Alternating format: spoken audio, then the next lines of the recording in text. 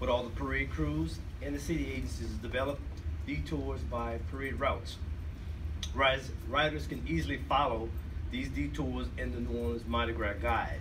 The guides will be available in our vehicles through New Orleans Concierge Association and at the New Orleans Public Library, the main branch. All detours go into effect 2 hours before parade starts, and our service will resume once the police have opened the route for street traffic. And during the parades on St. Charles Avenue, we will operate the St. Charles streetcar line from Carrollton and Cleveland to Napoleon throughout the 2018 Mardi Gras season. And for safety reasons, as people start camping out on the neutral grounds for the Endymion Parade, the Canal and the Loyola streetcar lines will cease to operate, and they will be augmented by bus services, and that will run from Thursday through Saturday for Mardi Gras.